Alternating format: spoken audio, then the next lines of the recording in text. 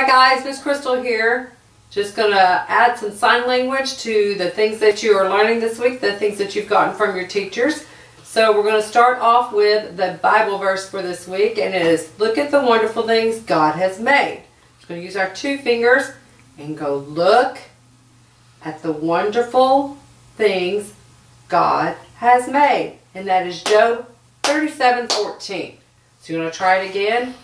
Look at the wonderful things God has made. You guys keep practicing. I want to see that when we come back. So I heard that you are learning about community helpers this week. So who are some of our community helpers? Do you guys have any guesses? Those are some good guesses. I'm going to show you some signs to some of the ones that I thought of. So we're going to start with our D. So it looks like this. And if you put it right here on your wrist, doctor.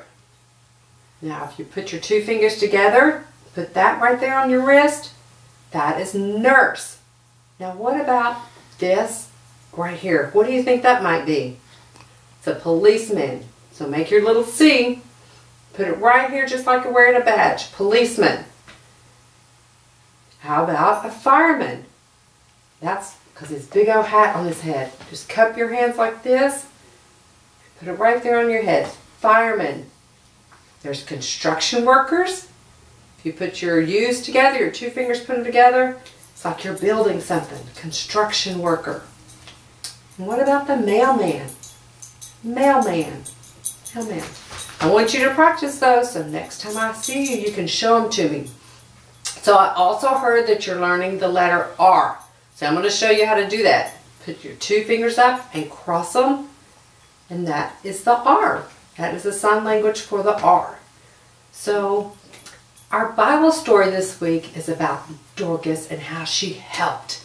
So this is the sign for help. Put your palm out, make a fist like this, and just put it right there, help. I think you guys have seen that in your musical. I think Miss Tamara may have shown it to you.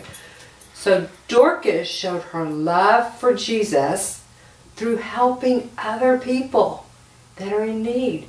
She helped people who were sick and who were happy and sad and hungry. And Dorcas, she even made coats for those who needed new clothes. So she thanked God for her friends and for people that she could help. I'm so glad I got to see you guys, and I hope to see you again soon.